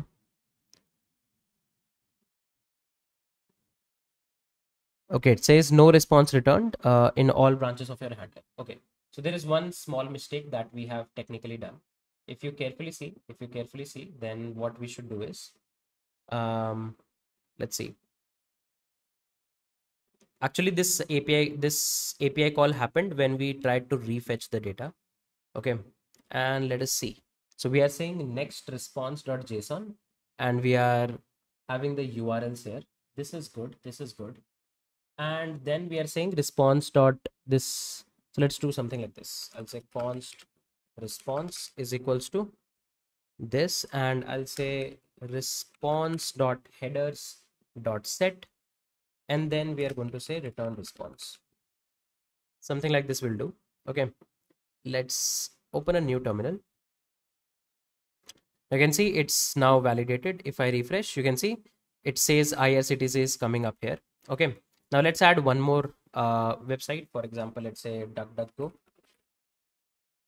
Okay, send it. You can see one more shortened URL created. If now I will refresh, you can see it brings DuckDuckGo almost immediately because probably 60 seconds happened. Let's do one more thing. Let's say made.ac.in. Okay, and send it. You can see one more shortened URL. And if I refresh, you can see made.ac.in is almost immediately coming up, right? So if you carefully see how the request is actually being like sent, then we are trying to revalidate the cache pretty fast, right? It's like 60 seconds altogether, right? So this it's a browser, I would say, request. So if I say max age in cache control, you can actually see means that it's for 120 seconds. So if you increase the time in seconds, then it's going to cache for more amount of time. So let's say, for example, let's cache it for let's say this is 60 seconds, right? This is 60 seconds. Let's maybe do it 180 seconds. Let's do it 180 seconds. Okay, save it, and I'll say refresh. You can see all these URLs are coming up. I'll say msit.ac.in, send it, and now if you refresh, okay, so this is coming immediately almost. This is coming immediately almost. Let's see if it is not caching it all together. Let's see if I refresh. Okay, so it's almost making an API call again. It's making the API call again. It's making the API call again. Let's try to debug it, why that might be happening. Okay, so probably the issue that here we are facing is that we are manually refreshing the page again and again because we, as of now, we just have a single page. So that's why it's technically fetching all of the data again and again, right? You can see I added a couple of more data, and let's try to do one thing. Let's add a couple of more pages, and then we will come back here, and then we will see whether it is still, I would say, refreshing the cache again and again or not. Okay. So for doing that, let's add one more page inside which we are going to create a brand new I would say shortened URL, because as of now, again and again, we are just making the shortened URL from Postman. Let's have a form that can help us to actually create a shortened URL. Okay. Now, if you carefully see, as of now, what we did was inside our page.tsx, we were actually making an API calls from here. This was our server component, and we were making an API call here. Okay, cool. Now let's do one thing. Let's do one thing now, because we need some interaction altogether. We need some interaction altogether. What we can have is, let's say we can have a root, we can have our root page, page.tsx here, and we can make this a client component, use client. Okay, use client. And then what we're going to do is we are going to prepare a client component here that can actually help us to create brand new URLs altogether. So let's try to implement that.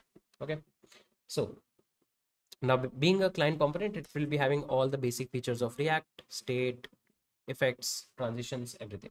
Okay, so I'll say const original URL comma set original URL is equals to use state empty string, and I'll say const short URL comma set short URL is equals to use state, and we'll be having an empty string. Then what we can do is we can say const is pending comma start transition is equals to use transition. So there is a hook use transition, right? If you don't know about the hook use transition, I can just quickly brief you with that. You can say use transition hook can actually help you to deprioritize any state update. Okay, so where we are going to use it, I'll show you in a moment.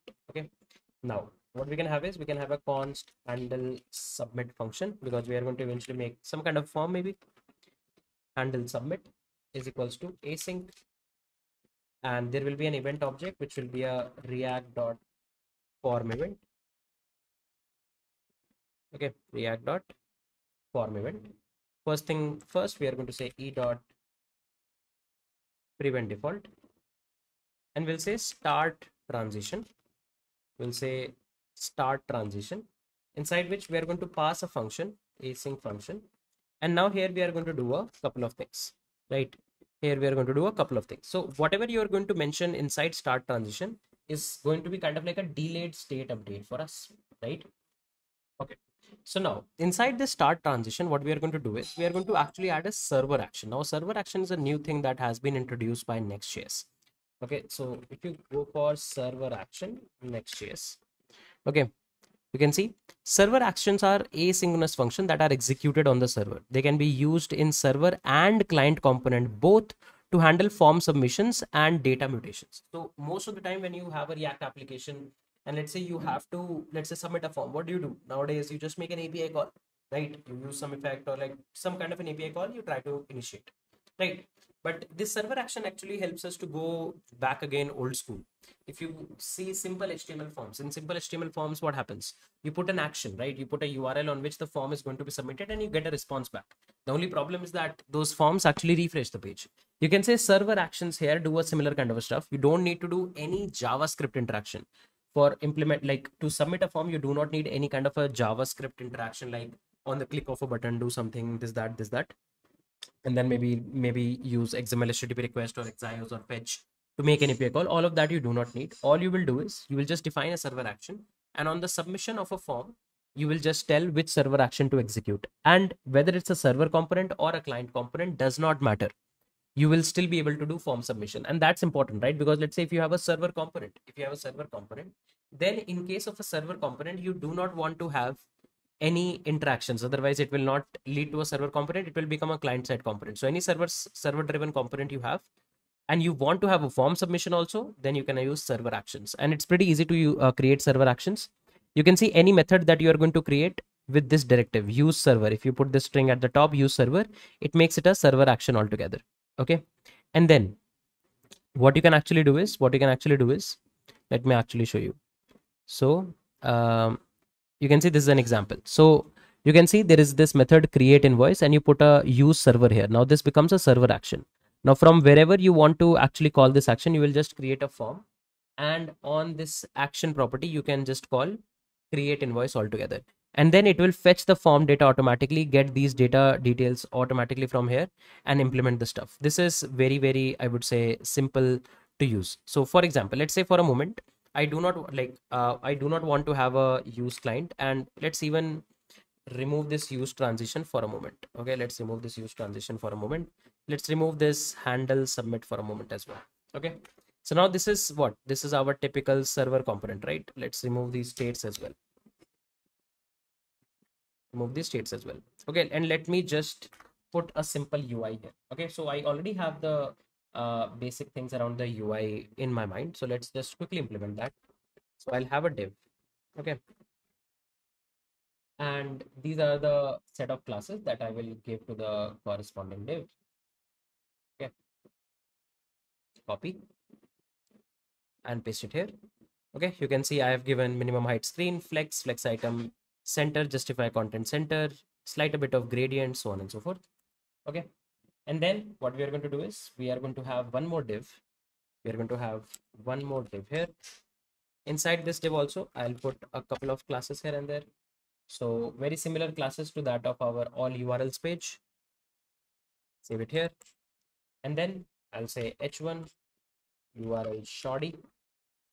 Okay, and I'll put these classes here. Copy, paste. Okay, cool. Now interesting stuff is going to come up. Okay, interesting stuff is going to come up. Below this h1, we are going to have a form. Below this h1, we are going to have a form. This form is going to get an action property. We'll come back to the action property. For now, we'll put a class name space y6. Okay, cool. Now let's build up this form. Let's build up this form altogether. And this is going to be a pretty simple form. You can say there will be an input tag. The type is going to be a text. The placeholder is going to be enter URL. Okay, and we do not need any value property or anything. We'll just use a name variable, original URL. That's it.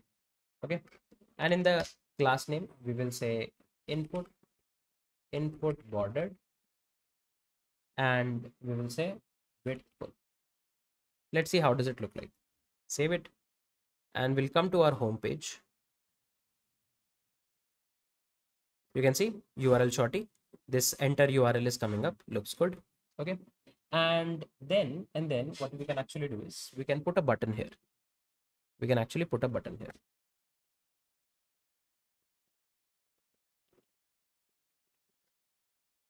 Okay, we'll call this button as shorten. And we are going to give this a couple of, I would say, classes. btn primary width full. As simple as that. Okay, and let's do one more thing. Below this form, below this particular form, what we are going to do is we'll say let's have a div, and inside this div we are going to use the link component. Okay, so this link component will be coming from next link. Okay, and we'll say inside this link component, let's say we'll be having an anchor tag saying view all shortened URLs. Okay, view all shortened URLs. Save it. We do not need this href. We need this class name btn secondary width full. Okay, and the link here is going to be href to /URLs. Okay, and this div should be having a class, let's say margin top 6 units, text center. Save it. And now let's quickly check anything is broken or what. So this is the link tag href slash URL. This is good slash URLs. Let us see. Okay, let's make it a span. Make it a span. Save it. And you can see view all shortened URLs is technically coming up. Let's do one thing. Let's move it to the calls column flex. Okay, so let's make it a flex call. Okay, and let's bring it back here. Save it. View all shortened URLs. If you click here, you're going to go to slash URLs, which will be coming up here. Looks good. Now let's see what happens. Now, if you carefully see, there is this form, right? There is this form. Now, ideally, if you want to submit the form in normal React components, you do on submit, right? You never use this action property, but that's where server actions come into the picture. What you can do is inside like this form, you can mention action is equal to a particular server action method. And what is this server action method going to do? Let me actually show you something like this. Okay, so inside this server action method, you can expect the form data coming up. You can expect the form data coming up, and this form data is going to get some properties and give you a corresponding response back. Okay, and it's very easy to actually set up these kind of server components altogether. So let me show you with an example. So let's say we'll come to our APIs. If you remember, we have this route.ts, right? Now this is technically a post request API call. Okay, so you can still use this. Because if you remember, we were able to use it using Postman. Now what I can do is you can say I can make another folder. I'll call it as actions, or I should say, let's say server actions. Okay, inside server action, I'll create a new file. I'll say shorten URL action.ts. Okay, and how the method is going to look like, I'll say const shorten URL is equals to, let's say, async. Okay, and we are going to get a form data. This is of type form data. Let's get the type from here. You can see this form data. You can actually get this form data. Okay, and you will say use server. So this directory you have to put on the top. If you put a use server, now this becomes a server action. Now all you can do is you can say const URL, or I would say original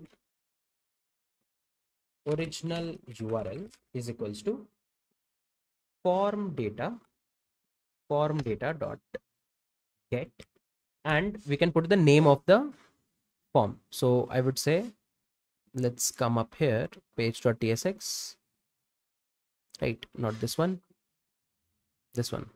And what's the name property here? Name is original URL. So we'll get the original URL name and put it here. This is going to fetch our form data. So I'll say console.log original URL passed is, let's say, original URL. Okay, and then what we can do is we can take this original URL,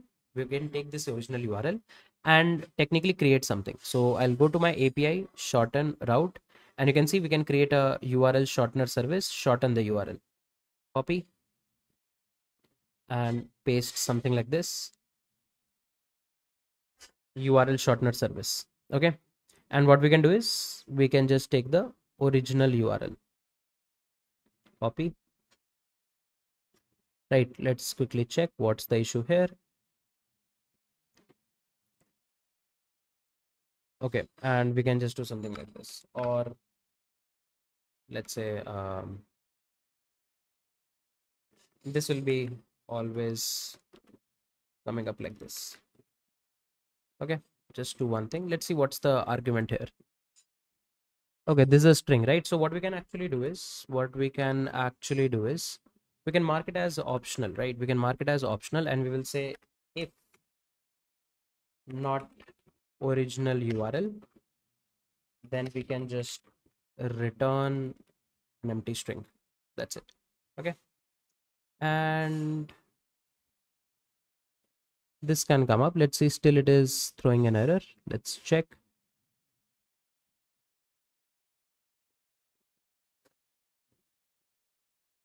Okay, So we'll say,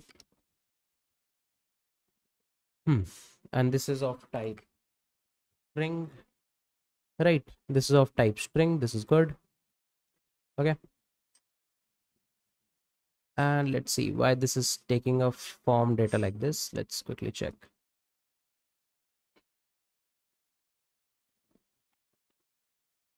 So let's see what the get is returning. What the get is returning. Get can have a form data entry value or null. Let's see what can be the form. Okay, form data entry value can be a file or a string. So what we can do is we can just say it as string. Save it, and you can see this is good. This is good, right? And for now, you can say that's it. This is the method shorten URL. This is the method shorten URL. Okay. And you can see you can mutate the data. What is mutate the data? That means if you want to create any side effects on the server, you can use this server action to do that. Let's see whether this works or not. I'll say export shorten URL. I'll come to my page.tsx, and you can see now what we are going to do. We are not going to make an API call. We are going to say shorten URL. Save it. You can see everything is looking like up and running. And if I go back, just quickly refresh. Let's give a URL here. So I'll say https:// www dot and let's get the nextjs.org. Okay, nextjs.org. Okay, let's try to shorten this URL. I'll open my I would say network tab as well to see what happens.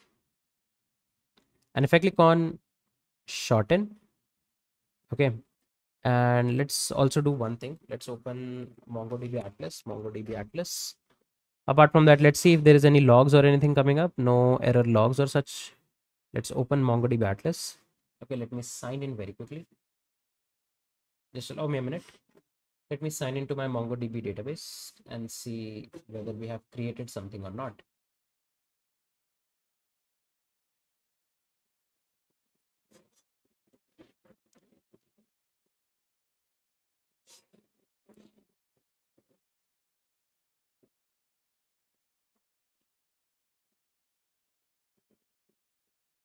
Okay, so this is up. This is up. And you can see if I go to browse collections, if I go to URLs, okay, so this has not created our brand new URL. Let's just quickly debug what might be happening. Okay, so let's come back and let's see what might be happening wrong. There is one small bug in our application. If you carefully see, I have not added this input tag inside my form and the button inside my form. That's the technical problem. So the form was technically empty, right? Small mistake. And apart from that, this button should be having a type property of submit. Let's try it out now and see what happens. So you can see I'll take this URL, I'll clear out everything, and I'll click on, let's say, shorten. If you see, it has made an API request, right? Or technically it has submitted the form. The page doesn't refresh. It's not like a normal form that will refresh the page, right? So page doesn't refresh. If you go here and let's say refresh your data to see what all I would say URLs you have, now you can see you have a new URL nextjs.org as well. Isn't that looking nice? And we were able to create this form. We were able to create this form without any JavaScript interaction altogether, but still without making the page refresh as well. If now let's say you go to view all shortened URLs, you can see it's fetching all the corresponding shortened URLs. Okay. Now let's say we come back and let's shorten one more URL. So I'll say http:// www dot, and let's say we can say bing.com. Okay, if I click on shorten again, you can see it made another shortened URL. And if you click on view shortened URL, now you can see this is now not again fetching the data. You can see now our bing.com is not coming up, right? So what you have to do, either you manually refresh the page and you can see now bing.com comes up, right? Or let's even do one more thing. Let's even do one more thing to have a better user experience. Inside our all URLs page here, right? Let's also have one more div. or let's say just a link here, link coming from next link, and we will go to href homepage. I'll say go to home, save it, and let's say now we have a go to home coming up here. I'll put the text and everything properly. So let's say go to home, and we can say class name, let's say text black, or let's say text gray 800, something like this. Save it, and you can see now go to home is coming up. If I click on this, we are back on home. Okay, now if I just refresh my page, okay, let's say now we will say https:// www dot, and this time we can say goibibo.com, right? And if you click on shorten, you can see it shortened the URL. If you go to view all shortened URLs, you can see now goibibo.com is immediately also coming up as well, right? If you go back to home, if you go back to go shortened URL, you can see we are able to hop in, hop out of our corresponding pages, right? So we have a multi-page app coming up, and we are able to list all the corresponding URLs as well. So all of this, I believe, is working fine as such. So now you can see our application is up and running fine. Now let's see some interaction around the cache. So if you remember, we were able to set up the cache, right? We were able to set up the cache headers and everything, right? So let's say if I go to view all shortened URLs, you can see these are the shortened URLs coming up, and it actually made the DB call and actually fetch the cache, or I would say fetch the data. If I go back home and if I click on view all shortened URLs again, you can see it's not fetching the data. Why? Because it's going to only refetch the data after 180, I would say seconds. Once this is done, if I click on view shortened URLs again, you can see it's not fetching the data again. If I go back home and if I click on view all shortened URLs again, you can see still not fetching because 180 seconds have not yet passed. If I go back home, let's wait for a couple of seconds.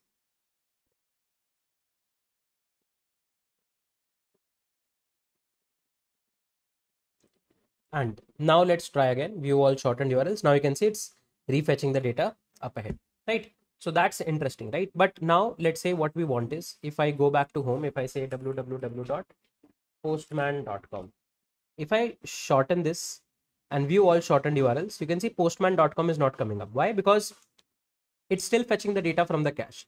But ideally what should happen is, whenever we create a new shortened URL, it should revalidate our whole cache.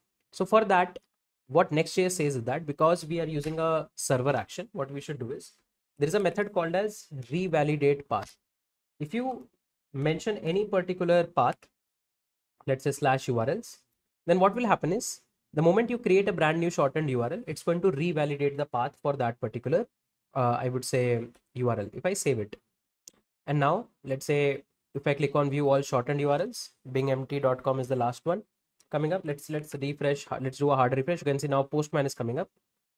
Go back, view all shortened URLs. You can see now it's not making a call again. If I go back home and if I say www.excel.com, shorten, and if I click on view all shortened URL, now you can see immediately Excel is coming up because it's going to immediately revalidate the path for /URLs. So that's the power of caching, and that's the power of revalidating, and all of this Next.js by default provides.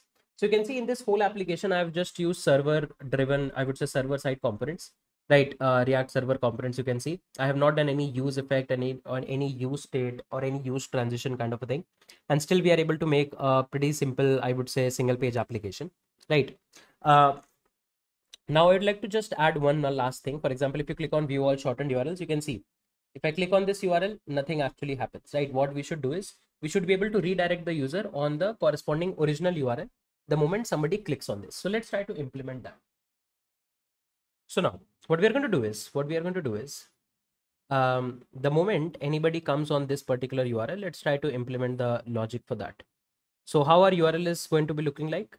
This is going to be this / let's do one more thing. Okay. Let's clear everything in the database.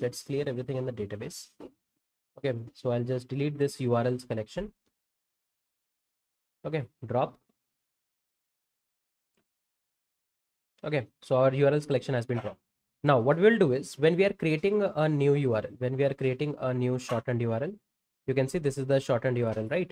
Inside the shortener service, to create the URL, this short URL, we should do something like this. Okay, so this should be dollar URL.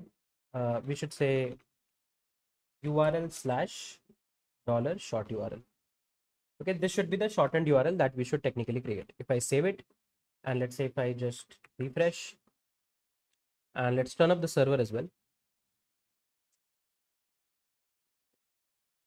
Okay, why there is a use context coming up? Let's just quickly check. I believe I know the issue. So inside my URLs page, okay, we should have a check here, right? If URL.urls exist, then only we should say URL.urls. Okay, sorry, URL.urls. Save it, and you can see no URL actually coming up.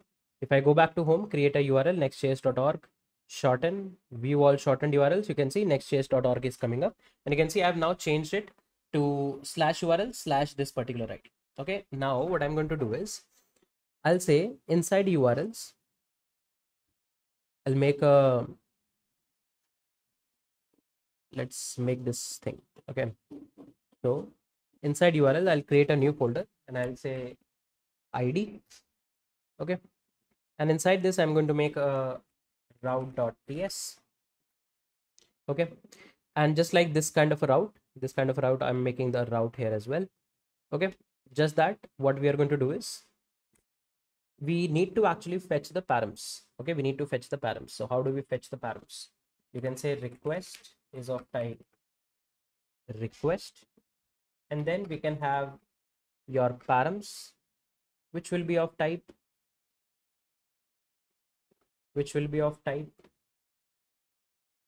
an object, which will be having an ID of type string.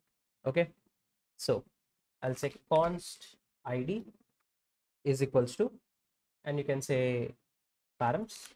So now we have the corresponding ID. When somebody clicks on this ID, we have this corresponding ID. Now there is a method called as redirect, right? There is a method called as redirect. Okay, we can actually redirect the user to any particular URL that we want. For example, if I say https://www.google.com, okay, and let's keep it like this, save it, and this should not come from here, this should come from next navigation, save it. Okay, now at any point of time, you can see if I click on this particular, let's say, URL, okay, it says the page is not found. Let's just see what can be done. So this is /URL. Oh, my bad. This should be URLs. Okay. So I'll come to shorten route, and then I'll go to service. And here, this should be URLs. Save it. Let's clear the collection again. Refresh.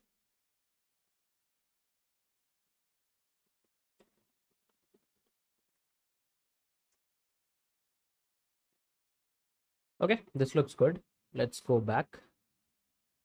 Go to home. And let's say next.js.org. I'll shorten it, view all shortened URLs. And now if I click here, okay, now you can see this is coming as /URL / this, right? /URL / this. Okay, now what I want is, if at any point of time, if anybody makes a call here, makes a get request to /URL / something like this. Okay, so for example, in my postman, if I make a call to something like this, then ideally what should happen is, if you carefully see what's happening, this is returning me the page for Google, right? No, sorry, not Google. It's actually returning me the corresponding page here. That is not found. This same page it is actually returning us. So let's do a couple of things. So first of all, inside the API, okay, so we have this /URLs / this particular thing. Okay, and let's do one thing. Okay, so one small mistake that we are doing here is, let's not implement this logic inside our APIs. Okay, let's delete this folder. Let's delete this folder and let's implement this logic inside our page. Otherwise, in API for redirection, you have to send the redirection message codes and everything as well, right? So that will be too much of a task. We can achieve it relatively simpler. I'll click on ID and I'll click on new file, page.tsx. Okay. And then here we can write our redirection logic, a very simple redirection logic we can actually write here. So I'll say export default async function URL redirect. Okay. And here also you can access the same params. You can access the params in a similar way, right? It's just that you don't be having the request parameter as the first parameter altogether. Okay. And I'll say console.log params.id. And let's say what I'll do is I'll say redirect from next navigation and I'll just redirect to https://www.google.com. Okay. And at last we are going to, let's say, return a null here.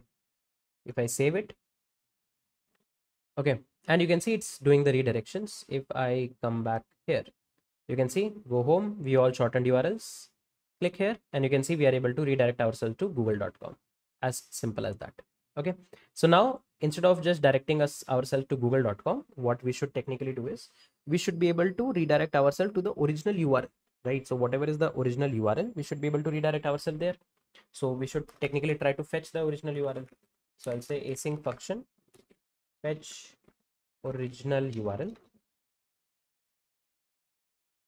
Okay, fetch original URLs, and I'll say a shortened URL I'll pass as a string. Now, if you remember, we have the service, right? So I'll say const URL service is equals to new URL shortener service, and we'll say return await URL service. This should be URL service. Okay, URL service dot get URL by short URL, and we'll pass the URL. Okay, that's it. And then what we can do is we can do, let's say, const original is equals to await fetch original URL, and let's say I'm going to pass the ID here. Okay, I'm going to pass the ID here, and technically we should construct the whole URL. We should construct the whole URL. So I'll say URLs, right? This is what URLs / dollar params.id. Okay, and then whatever is the original URL, you should redirect there.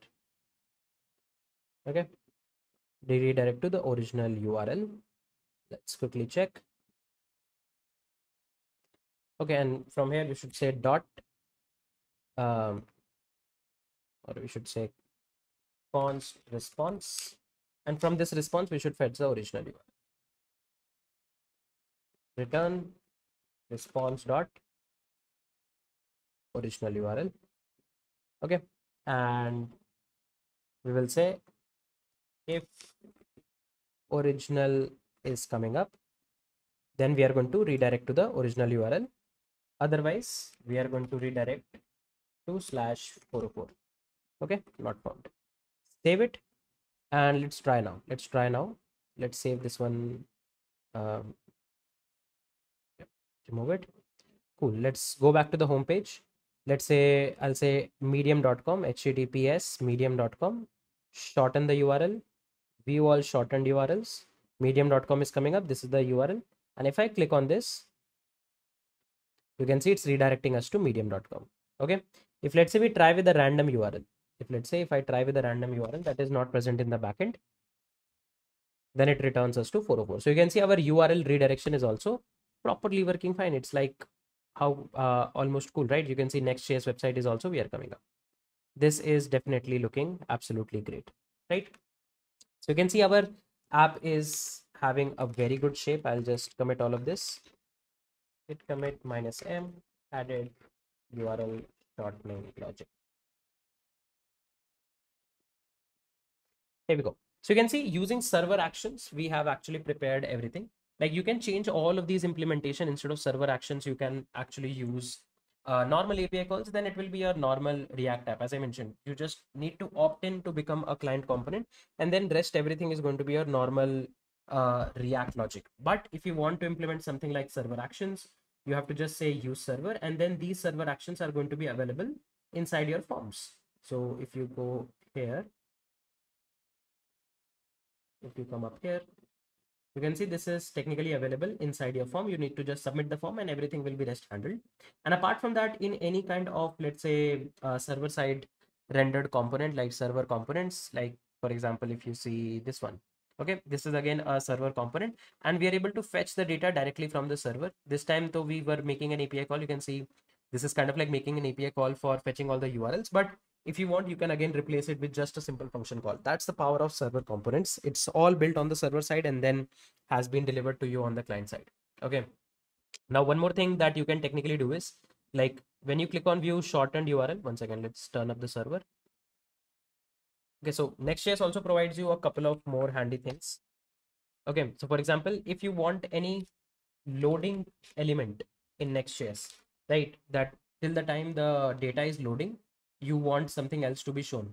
What you can do is you can just make a loading.ts file. For example, let's say if I say on the URLs here, I'll come up here. Inside this, I'll create a new file. I'll say loading.tsx.